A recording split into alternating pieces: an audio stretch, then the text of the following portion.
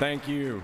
Good morning, and welcome to Reaching for the Stars, Connecting to the Future with NASA and Hollywood. You know, NAB Show is the place for groundbreaking demonstrations of advanced media technology. And today, we are truly bringing you something that is out of this world. You are here to witness and to be a part of an amazing collection of astronauts, filmmakers, and technology leaders that will take you behind the scenes of the advanced video and cloud workflows that power deep space research, that ignite our imagination about the future in vast areas of science and storytelling, and that create the foundation for the future of space commerce.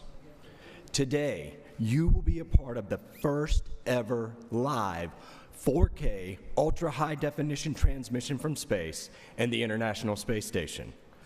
The first live discussion with astronauts in space at the NAB show.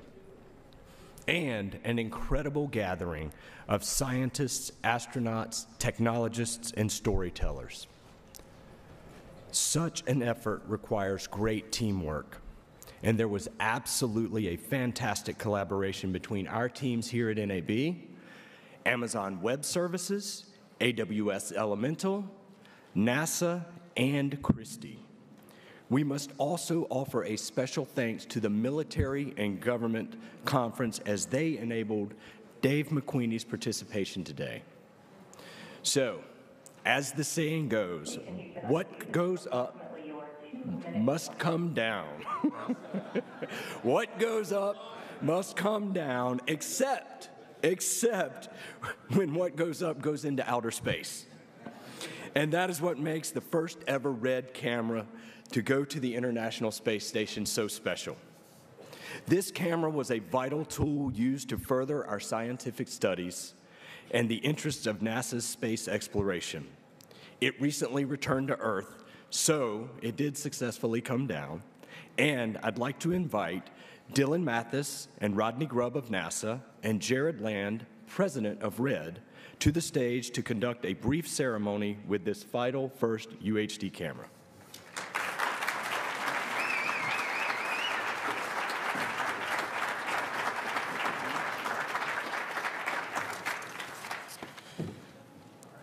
In 2015, NASA and RED collaborated to fly a RED Epic Dragon to the International Space Station. This camera has served us very well and has recently returned to Earth after 437 days in space. And it was replaced by another RED Epic Dragon, and it will help us to continue to probe deeper into the mysteries of space. With Rodney Grubbs, I'm Dylan Mathis, as principal investigators for this project, we would like to present to you the first camera back from space.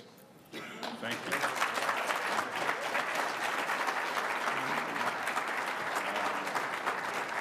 Thank you. I always feel like a hobbit standing next to Jared. Thank you. Thank you.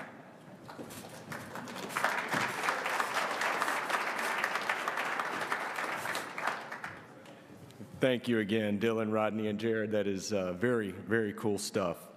And now it is my pleasure to introduce Carolyn Giardina, technology editor at The Hollywood Reporter, to set the stage for the panel discussion, including our first ever live ultra-high definition conversation with the International Space Station commander, Peggy Whitson, who also just happens to be the U.S. astronaut with the most cumulative time in space.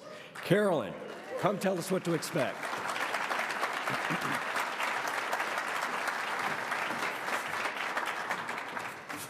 Good morning. For the next hour, this panel will look at how NASA and Hollywood use advanced technologies and inspire one another.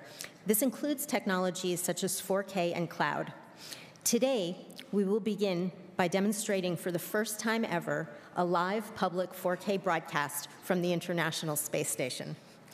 And since this is time sensitive due to the position of the ISS, I'm going to quickly hand this over to Sam Blackman, CEO and co-founder of AWS Elemental, for this segment of the session, and then we'll continue with our panelists.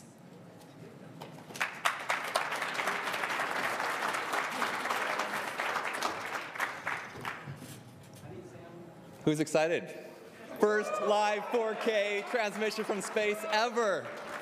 Let's get right to it. Johnson Space Center, can you do the audio check?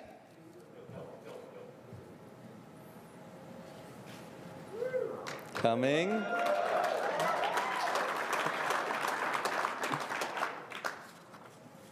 We should hear it in the room very shortly.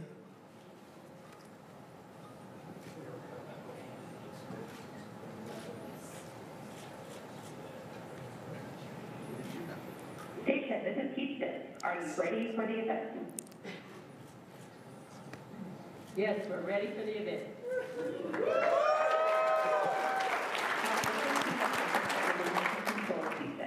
Please call station for a voice check. Okay, here we go. Hello, Commander Fischer and Commander Whitson and Colonel Fischer. It is an honor for all of us and those online to join you and all of your colleagues at NASA in the first ever live 4K stream from space. What is the ISS position in orbit right now?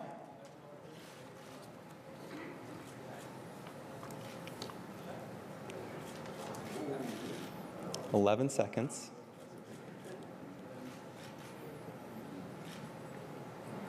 Well, we're just passing over Baja, California, and we're heading in an arc over North America. By the time we finish talking, we'll be over Central Africa. Wow. Amazing, amazing. Before we learn more about NASA's use of Live 4K, I'd like to share about Peggy's exciting achievement that was recently made on the ISS and in space. Peggy, you've made 8 spacewalks, and you recently set the record for the most days in space by an American astronaut. Congratulations.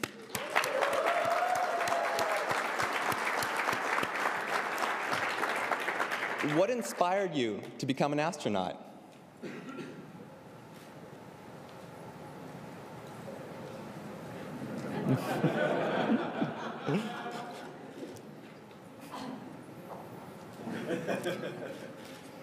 Actually, when I was growing up, I saw the first men walk on the moon, and I thought, wow, cool job. Of course, it didn't really become a goal of mine.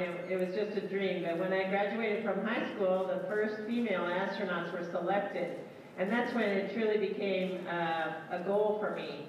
Luckily, I had no idea how hard it would be, and I just worked really, really hard and spent a lot of years getting there, and a lot of hard work. But in the end, I got lucky, and some of that work paid off. So it's been well worth the journey, for sure. Well, it's an inspiration to thousands of students in the United States and the entire world, so thank you so much. Now, of course, we're calling from the NAB show here in Las Vegas, where next generation broadcast and production technology comes to life. Are there any films about space that have truly inspired you?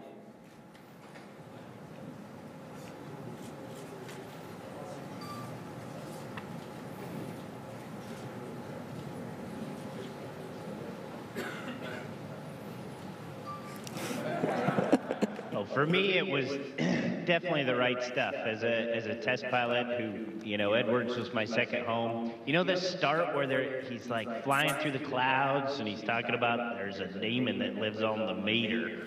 And then the plane crashes, it explodes, it goes to color. That's just so awesome. And then also Spaceballs, because we're basically flying at ludicrous speed right now. Yeah, okay.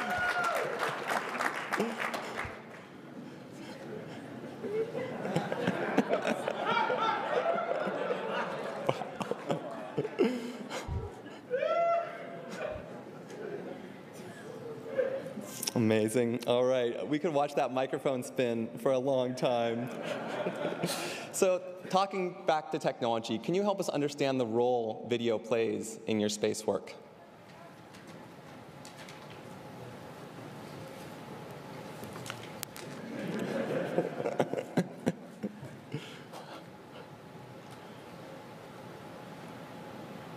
Well, when we're traveling at 17,500 miles an hour, there's a lot of data going by even just looking at the Earth below us. And because we're traveling once around the world every 90 minutes and the Earth is precessing underneath our orbit, we get to see all over the world. And we're in different places each time we pass over a particular area, and so it is an amazing amount of data that allows us to capture some of that in high resolution. But actually inside the space station, we're also capturing a lot of data, high data resolution for the scientific experiments. Inside the racks that we have around us, we have many different types of experiments, either cell cultures, microbiological cultures, protein crystallization. We're doing combustion experiments and lots of studies looking at different physical properties. So it's very exciting, and being able to capture a lot of data is very important from us scientifically. Cool. What do live 4K and Ultra HD help you do on board the ISS in terms of scientific research that you couldn't do before?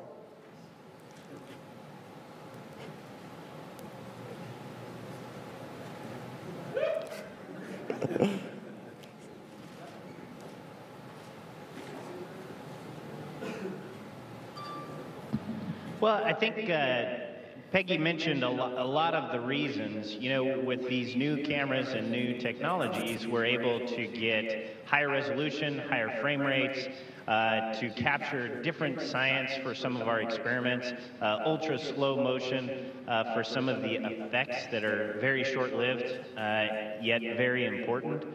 So there's a lot of science both on the station, looking at the Earth, and I think even more importantly is the inspirational aspect, because, you know, 4K and ultra high def actually make you feel like you're there. I mean, if you look really close, you can probably see into my pores right now. Granted, nobody wants to see there, but everybody wants to see the Earth from this vantage point. And by looking down at the Earth with this amazing new technology, we're able to inspire an entire new generation of explorers. So I think probably the biggest impact that these technologies will have is bringing everyone else on the planet to see these amazing sights that we get to see every day and inspire them to push beyond just living on Earth. Absolutely, yes. All right, so the moment I've been waiting for. Can you show us some experiments in space in live 4K?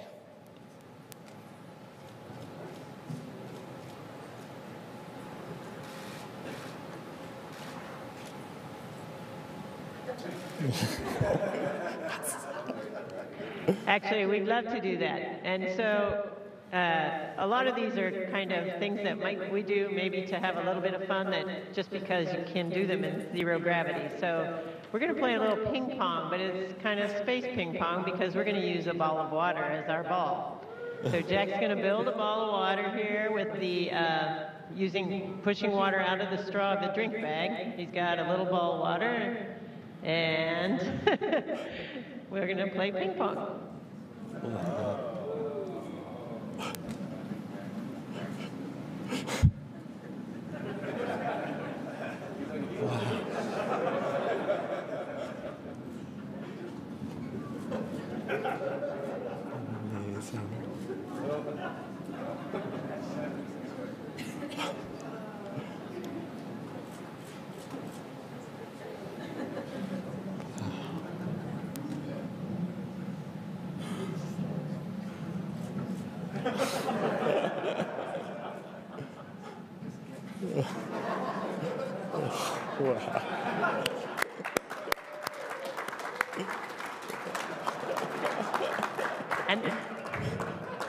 And now we'd like to show you another demonstration. The next one I think we'll go after will be what we call, actually it's going to be a ball of water, but it's got a little additive put in it.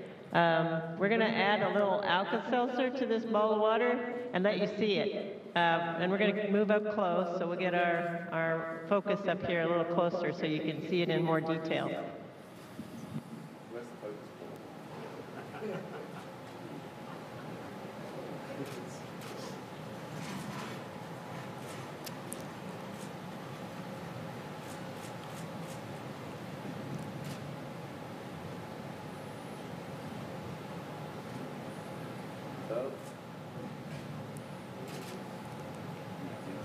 Wow. Amazing.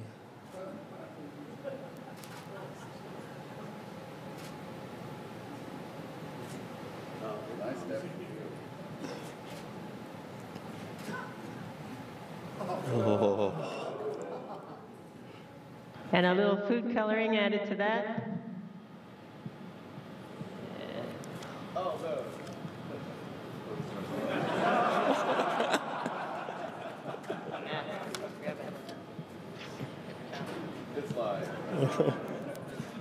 And of course, all of these things are happening because of the surface tension plays such a big role, and it's not impacted in zero gravity by the forces it is on Earth. So that's a really fun way to demonstrate that. Another really interesting thing is something called thin films, and you can do them also here in zero gravity. We're going to get set up for that one.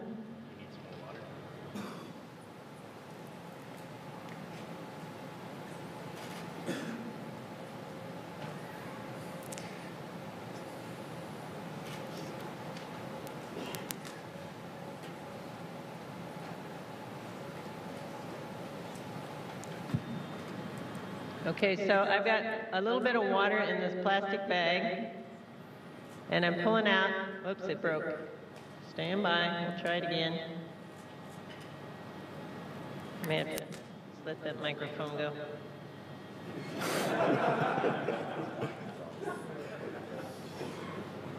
That is a benefit to PRs in space. You really don't have to hold your mic. Okay, I gotta get the water shoved over here to the side.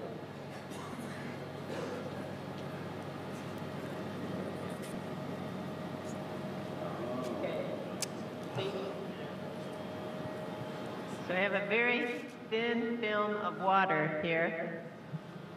Okay, and Jack's got a little bit of food coloring we're going to add to it.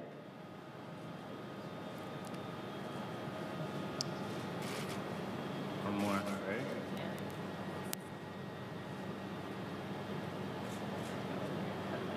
Wow. Oh, that's great. Come back. It's amazing. Peggy, Jack, I don't know if you can hear the oohs and ahs in the audience here, but it's tremendous.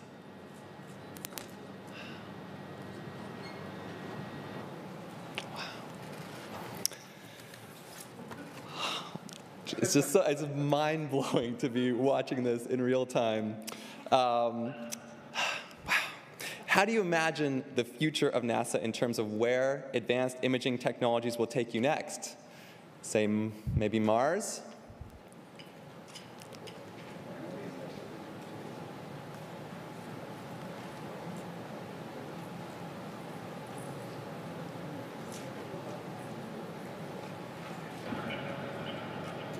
Actually, I think advanced technologies are going to be required to go to Mars, and especially advanced imaging. Obviously, it's important to us to better understand where we're headed, and it minimizes the risks if we better understand that in advance. And so all the studies, all the imaging studies from different rovers and missions that we send to Mars before we actually arrive are going to be critical to a lot of the decision process that will occur. You control it. Get it in focus. Just so fascinating. Okay. Well, Commander Whitson, Colonel Fischer, this has been one of the most remarkable exchanges I have ever had. Your insights are fascinating and inspiring. Thank you so much for taking the time to share them with us and the entire NAB audience and thousands online. Congratulations on all your accomplishments, and we look forward to a lot of live 4K UHD from the space station for years to come. Thank you.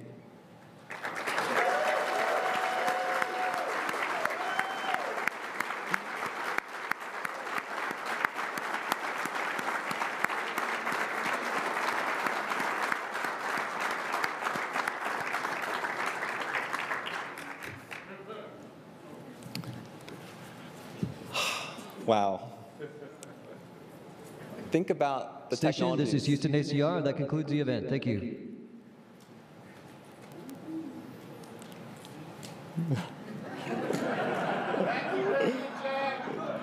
Thank you so much. One more round of applause.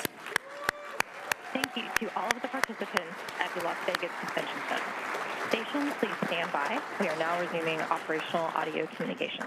So the number of technologies that goes into making an exchange like that possible, seeing how the teams from NASA and AWS Elemental have worked together over the past month, the amount of technology from those networks coming down from the space station, from 4K encoders, from distribution over CDNs to thin film displays all around the world, it all builds on itself to make something like this possible.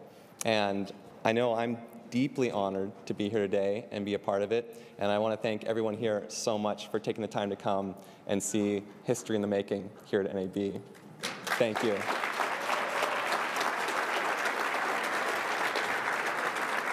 All right, next up to explain how this magic actually works. Can Carolyn come back up to the stage, please, along with the panel that's going to be explaining all the amazing technology to us. Thank you again.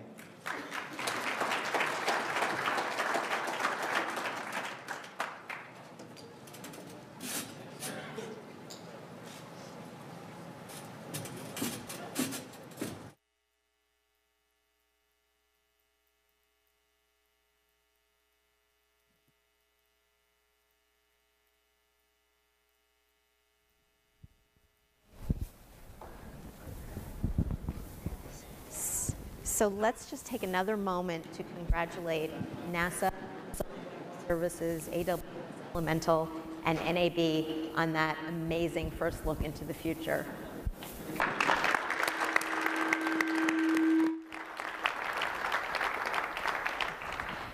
We'll talk more about that in a few minutes, but first let me introduce our panelists. Seated next to me is Dr. Dave McQueenie, who's Vice President of Corporate Technology at IBM. Next is filmmaker Bernie McDade, former head of content at Discovery Science Channel, and since then she founded Bua Entertainment, which is a creative consultancy specializing in virtual reality. We are thrilled to welcome U.S. NASA astronaut Dr. Tracy Caldwell Dyson. Dr. Dyson flew aboard the Space Shuttle Endeavour on a long-haul ISS mission and is a veteran of 3 spacewalks. She has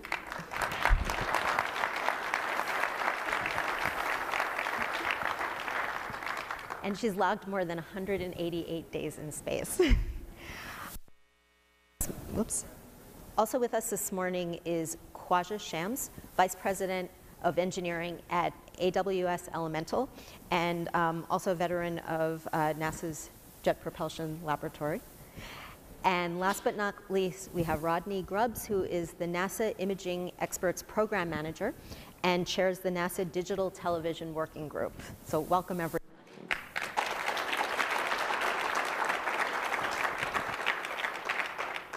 So as each of you watched that inspiring 4K live stream just moments ago, what was going through your minds? What were you thinking about?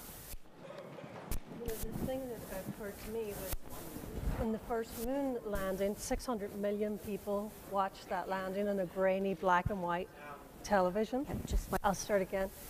When the 600 million people watched the first moon landing on a grainy black and white television, and when I see this incredible technology, just imagine what your children and your children's children are how they're going to experience further space exploration as we move forward, and how that's going to inspire them. And I think that's pretty incredible. You know, because you heard Peggy say herself, it was seeing that moon landing that made her determined to become an astronaut at a time when NASA didn't consider female astronauts. And I think that's an incredible thing. Yeah, and I would say that when Jack made his comment about these higher resolutions enabling everyone on Earth potentially to be there on the ISS with them, I mean, they're up there because of the resources of, you know, not just one country, but many countries, and the ability for technology to let any of us be immersed there and to be inspired by it and to learn from it, I think is very impressive. And that was what Jack's comment was on the video, and I thought that was perfect. Dr. Dyson. Well, I think it just means astronauts have to step up their game because you can see everything in 4K.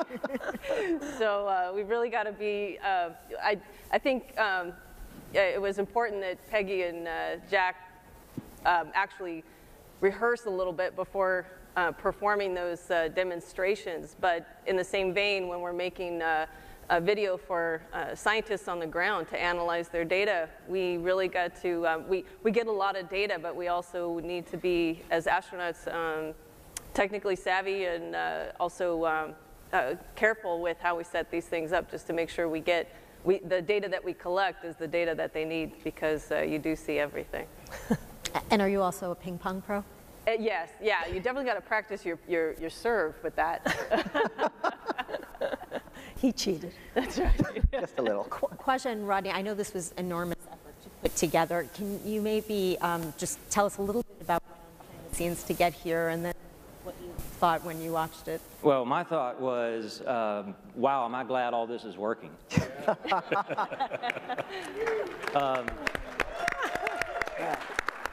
So we've already seen in the last 5 minutes doing live television isn't easy. Try doing it with brand new equipment and so forth. So we've got a great team, and seeing everything come together.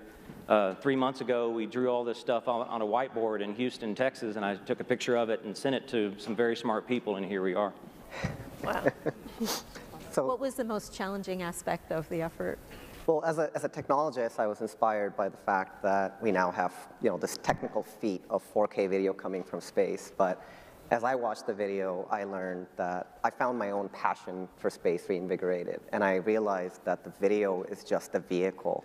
It's the content that I'm most excited about. When you see space ping pong happen, and you see how it inspires the younger generation to just wonder a little bit more about what really goes on in space and aspire to get to space faster. I think that's what I'm most excited about, and that's what goes on to my mind when I watch a video like that. Yes, great. So now IBM has actually been involved with NASA since the beginning, and as many of you probably saw in the film Hidden Figures, IBM's computing power and the innovators behind it have played a big part. Dave, what inspires continuing development of cutting-edge computing systems? Well, in the movie Hidden Figures, the techies in the audience will probably remember a discussion about the orbital physics of an elliptical orbit of a spacecraft orbiting, transitioning to a parabolic orbit, or kind of a trajectory through the atmosphere. And at the time, they didn't have a closed-form mathematical solution to that, and so they had to model that numerically. And at the time, a computer was a job title, not a machine, right? It was the human folks in that movie that we were so inspired by, and it was that connection of those humans to the mission. And you remember the astronauts in the film, they placed their trust in those computers, those human computers. They knew if they say it's right, then we're willing to bet our life on it. So that connection between humans and technology goes back that far. And I've talked to some of the IBMers who worked on the Mercury and Apollo program. Homer R. is someone I met recently at an event we had marking an anniversary.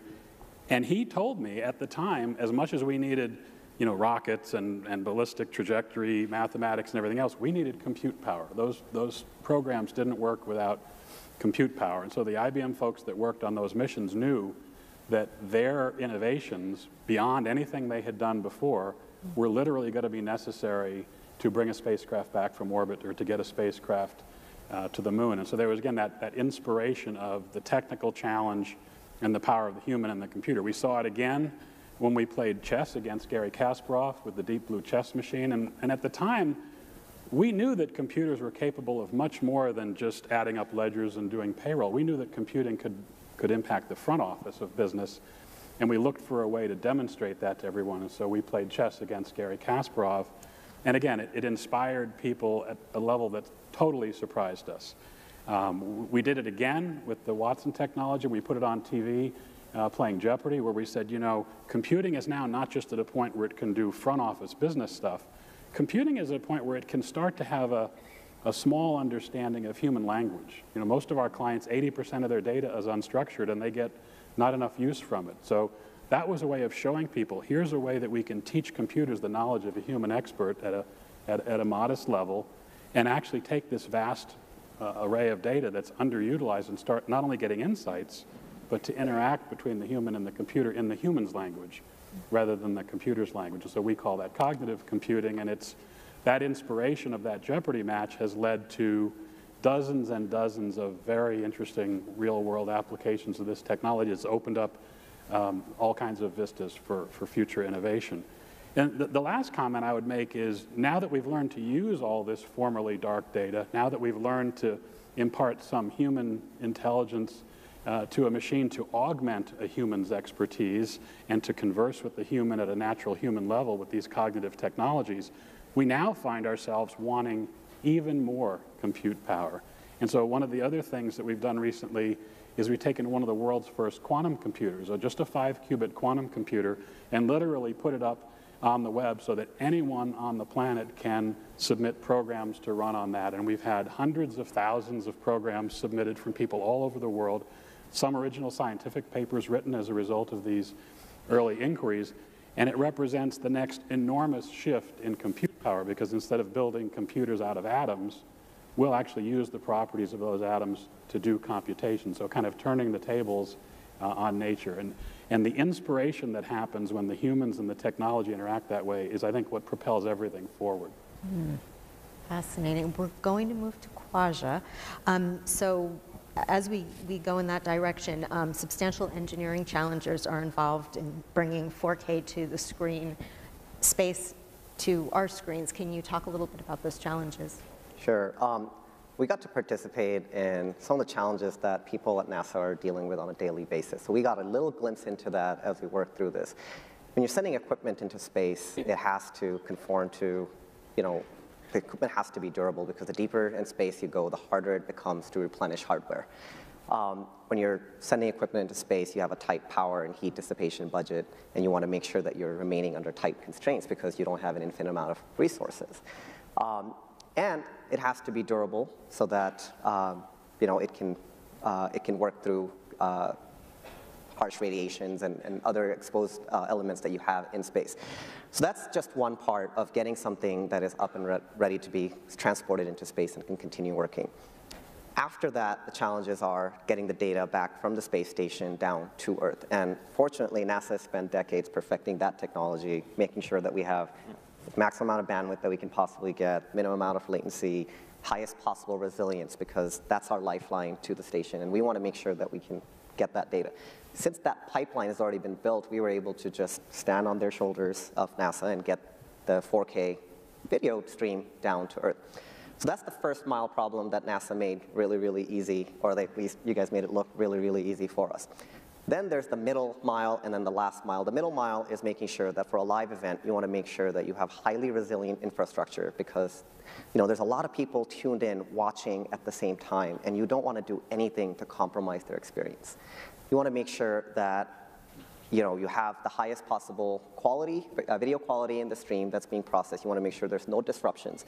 You want to make sure that despite the fact that there are viewers at home that have varying internet bandwidth, they can still get the maximum possible number of pixels on their screen, so they can see and experience this content in the highest possible resolution. So to deal with some of those challenges, we provisioned each of these things inside an elastic cloud inside of AWS. We, to make sure that they're resilient, we try to keep these things running in multiple data centers. We place the content across our edge points of presence in CloudFront to make sure that the data is becoming closer and closer to the end user, so that we can maximize the bandwidth and minimize the latency and give them the ultimate possible immersive experience to view the space station. Fantastic. Okay. Now, Bernie, you produce science documentaries as well as TV and features. What impact do new technologies like 4K and virtual reality have on the sorts of stories that you can tell now? Well, I would say the advent of 4K and virtual reality is probably the most exciting time to be in storytelling since we transitioned from radio to television. Not that I remember that personally, I hasten to add. Right now we buy a ticket to go to the cinema to watch a story unfold in front of us, and this technology is going to allow us very shortly to go to a cinema and be in that story that's unfolding in front of us. And I think the gifts of 4K and VR are twofold. Firstly, it democratizes experience, and it also promotes empathy. And what I mean by democratizing experience is that regardless of your age, size, physical ability, we can take you on a journey to discover this world and beyond to other worlds. You know, so pretty soon, I won't have to go through the rigorous training and be as smart as Tracy is to be an astronaut. I can just pop my goggles on, and how marvelous is that? So I think that's a real advantage. And of course, with empathy, I think particularly in the current political climate, it would certainly help to allow people to step into someone else's skin for a while and see what their experience is on a daily basis. You know, so as we forge forward into the future and hopefully to colonize other planets, perhaps if we come together as a population on this planet first, then VR and 4K can play a role in that. Okay. Dr. Dyson, what role does Live 4K Cloud play in your work, gathering diagnostics and experiments? I think on orbit, it's becoming more and more useful as it is important, because as the station grows in terms of the investigations, the scientific investigations, we astronauts have fewer opportunities to really dive into the actual details of the science that we're setting up and helping to produce data. So having 4K and the cloud, the ability to bring this work down in high definition allows the investigator to really do their job and to be able to see the detail that we perhaps would miss in trying to relay this information to them otherwise. And so I think the greater our capability in bringing down definition in these scientific experiments in particular, the greater ability that the researchers have on the ground to use the data that we're collecting for them. Are there any specific examples that you could give of something that you're working on right now in using this? Well, so when I was up on orbit, we had an experiment called CFE, and it was critical fluid dynamics and using shapes of vessels to propel liquids from point A to point B. And it has its application in fuel tank design for spacecraft, where you could propel fluid without any kind of moving parts, which is very important when you're trying to reduce mass on a spacecraft. And one of the most important components of setting up this experiment is the video camera.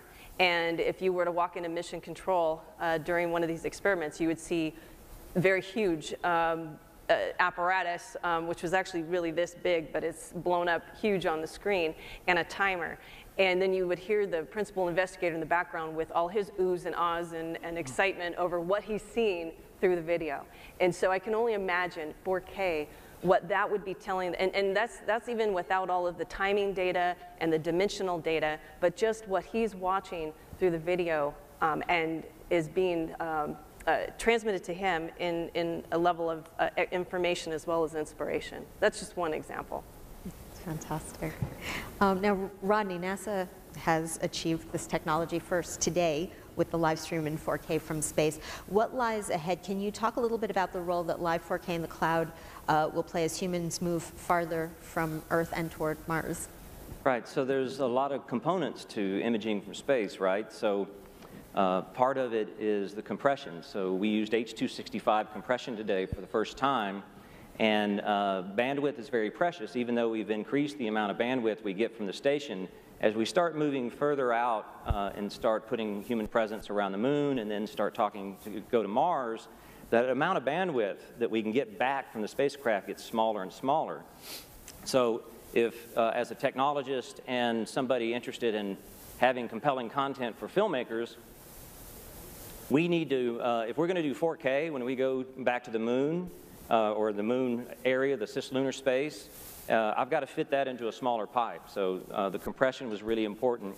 Better pixels, more pixels, and being able to down select a frame or a segment inside a larger space in the image is also very, very valuable. So as we go from 4K to 8K, maybe someday, sooner maybe than people might think, what that actually lets us do is shoot a very wide field of view and still have extremely high resolution in a smaller part of it. So there are a lot of aspects of doing demonstrations like this that are going to get us ready for the kinds of things that we're going to be doing, hopefully, in the not-so-distant future. So from here, what are some of the next demonstrations and tests and things that you'll be working on? Well, one of the things that we've talked a little bit about VR, one of the things that we're interested in VR technology for is right now on the space station, on the outside of the space station, we have pan-tilt cameras. These units were built over 20 years ago, and they're very, very heavy and very clunky. And everything you take in space is precious. Every pound that you take is precious. And so simplification and making things smaller would really pay off, particularly if you're in cislunar space and you've got proximity operations of a spacecraft approaching, for example. So if I can get the functionality of pan, tilt, and zoom by oversampling and having a VR camera with no moving parts, I've solved a whole bunch of problems for us. We don't have to launch this big complex device that's heavy, that points the camera around, and what if there's something going on in front and something going on in the back? With something like that, we would be able to get a lot of detail and have operators on the ground looking at everything around them with no moving parts. So can you elaborate a little bit on what's up there right now and what are you using? Well, the most advanced motion imagery camera is the one we just saw used right there, the Red Epic Dragon. Right. Day-to-day cameras are routine HD cameras. We have a Canon 305. These kinds of demonstrations usually result in more and more of the next thing, right? And so the natural progression would be more and more UHD 4K and use of H.265 so we can get even more streams down to the ground. We have a few things that we're trying to do in the next few years. You're going to start seeing the space station used as a laboratory to get us ready for these technologies as we start getting ready to move to cislunar space.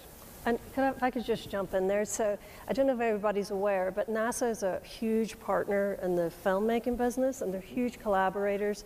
And oftentimes they will supply exceptionally high-level, high-quality footage for films. I made a series called Secret Space Escapes, and frankly, the NASA footage was HD, and it was the highest quality we had from the International Space Station, which is pretty incredible. So when Rodney told me that they were looking into putting virtual reality cameras on the ISS, like that's an enormous resource for film producers too, and of course in turn, that's how you inspire people to move forward. You know, whether it's to become scientists or just to be, you know, donate to the scientific cause.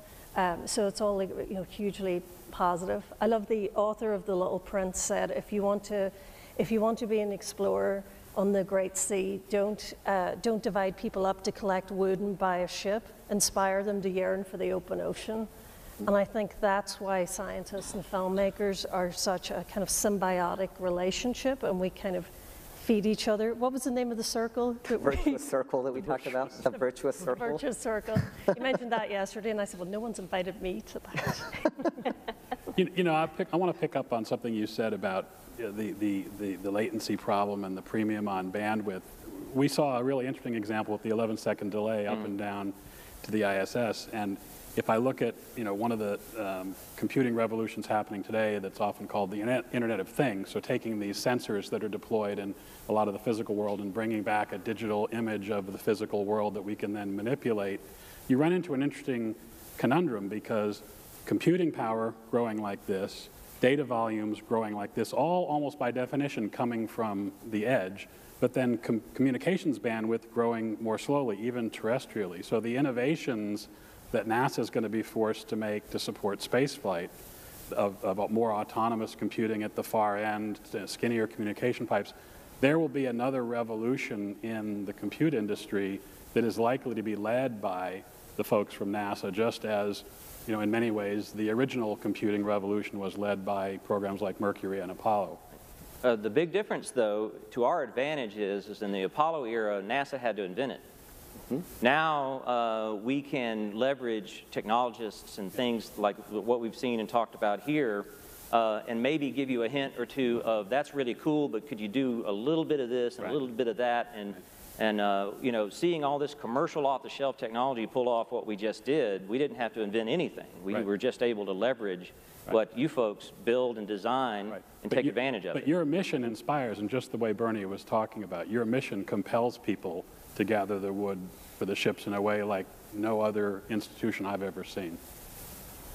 I want to also reemphasize one of the points you made earlier around the higher resolution and the role that it plays.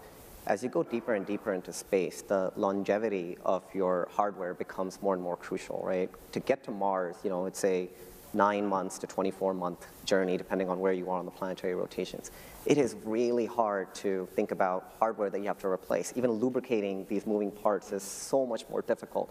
And if you can take away that need to have moving parts, if you can have that perspective, one, you have increased the longevity. Two, what you have done is you may not know what you're actually looking for until later. And having that wider field of view allows you to go back and take a look at some side effects or something else that might have been interesting that you didn't think it was interesting at the time that you captured it. But what video does is it allows you to capture these moments into perpetuity so that when you become interested, you can go back, look at the data again, to your point, and learn from it again. So, you know, I feel inspired to mention this, though I don't know the conclusion, but on spacewalks, you know, we have 2 cameras on our helmet, and then whatever external cameras that we have that can look at the position where the astronauts are during the spacewalk. And that gives us in mission control an idea of what's going on during a spacewalk. And it wasn't until recently that, I believe it was Terry Virts that took a GoPro camera out on a recent spacewalk, and how that opened up everyone's eyes to the reality of what actually goes on. I mean, we got a step closer to what we actually see through our visor when we're out in the vacuum of space. And I think with 4K and the considerations that we have to make in order to put things in space that bring back such incredible images, miniaturizing it and making it durable for the extremes of outer space, the temperature extremes, the atomic oxygen, the vacuum of space, and then just the rigors of being in a spacesuit and working around hardware, to be able to capture the magnificence of being literally in outer space. I just can't wait to see when we're able to pull all of that together to bring it from the inside of the space station to the outside. What are some of the ways that viewers can currently watch what's happening on NASA TV and the like? Well, I know that we run live streaming video from what we say DPC to DPC, daily planning conference to daily planning conference. So the beginning of an astronaut's day to the end of it, there's live streaming video from one of the cameras in the module, depending on what's going on that day. Right, there's an external HD camera system called HDEV. My colleague Carlos, sitting in the audience, is the principal investigator for that. Those are 4 cameras that are sitting on the outside of the station, always looking down. And you can look that up, and when it has a signal, you can see that 24/7, 365. When it doesn't have a signal, of course, it'll just say, we'll be right back, basically, once we get a signal. And we're starting to put HDTV cameras out on the space station. You know, the International Space Station was designed and built before anybody even dreamed of HDTV. And so we've had to sort of retrofit some of these systems and the communications that are on board the station to make all of these things work. It wasn't so long ago that doing internet protocol anything on the station was very, very difficult and impossible. And so now that we basically have an internet in space, and we even have Wi-Fi on the outside of the space station now, for people like me, I get pretty excited about that, because it means maybe on a future spacewalk, somebody can leave a camera sitting out there in a spot we haven't seen before, and we can occasionally see that point of view as well. But NASA television is up on satellite, and it's streamed all the time. There's lots of different ways of seeing what's going on. NASA's charter says, in its charter, everything that we do is owned by the American taxpayer, and we're to make it available to them in the most practical way we possibly can, and a lot of us work very hard to do just that. Yeah, and also social media has propelled NASA into people's lives in a way we've never seen before this century. So it's almost, they're really leveraging their advantage of this incredible imagery that they have, and then of course through the advantage of sharing and all that. So it's almost that they're moving from a brand to a lifestyle. So if you are interested in NASA, I would encourage you to sign up for their Twitter account and Instagram account, because it's pretty cool. Thanks for the plug. We appreciate it. Start winding down, but one thing I did want to make sure we talked about, since is NASA Hollywood, is Dr. Dyson, you were consultant on Ridley Scott's film The Martian. Can you tell us a little bit about that experience? Yes, I've had the honor and privilege of working with Jessica Chastain on her role as Commander Melissa Lewis. It was all her doing. She asked if she could go to space camp, and Ridley rigged it up so that she could visit both JPL and Johnson Space Center, and she wanted to meet with a female commander type, and I was the lucky one that got to spend a day with her in our training facility. And to sum it up, she's a researcher, Jessica is, and she takes any role that she is given very seriously. By nature, she told me that she's more of an emotional person, and what she really wanted to do is dramatize her character, but what she walked away with was this sense of the intensity of the work that we do as astronauts. So I felt in some ways bad that she had to suppress her inner being, but I was admiring her all the more because of the character that she portrayed. I felt not only honored the work that we do, but it was also very important to her to understand the technical aspect of it as well as the human side of it. And that's what I think that the media and Hollywood in particular does in great favor to NASA, because NASA's really busy with the geeky side of things, and we're not always at the top of our priority list how to express it to the rest of the world, something that they own and it belongs to them. But through our actors and actresses, they do a very good job of capturing the human side of it. And in fact, to Jessica, she asked me as many questions about the technical side of it. What does it take to be a commander? What's your role of a commander on the space station, both every day and when the bad things happen? She got really into the details, but then she noticed I was wearing a wedding ring. And she said, did you wear that during your mission? And I said, every day.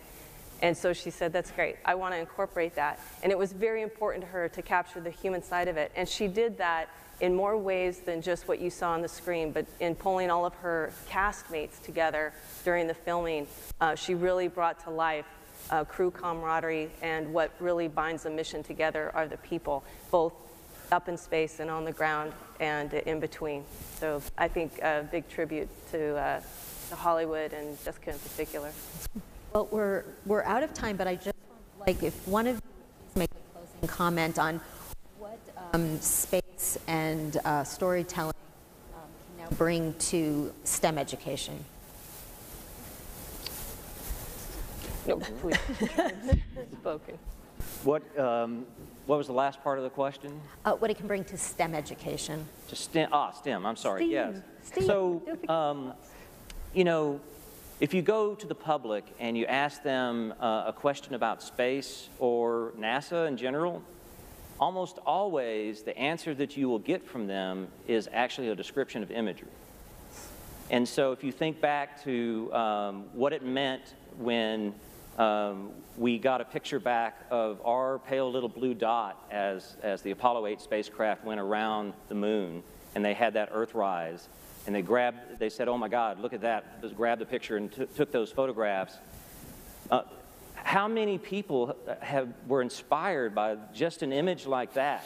I want to be a scientist. I want to be an engineer. Look how fragile that blue dot is just from that photograph or those images. And so I think we forget sometimes when we're being geeky just how something simple like a demonstration like what we just saw, there's no telling how many people may have seen that, young people, and said, you know, instead of doing what I thought I was going to do, maybe I ought to pay more attention in math class or learn a little more about physics, because that was cool. Right? Yes, absolutely. Okay. So again, we are out of time. Please join me in thanking our speakers and also in congratulating NASA, Amazon Web Services, and NAB on their demonstration.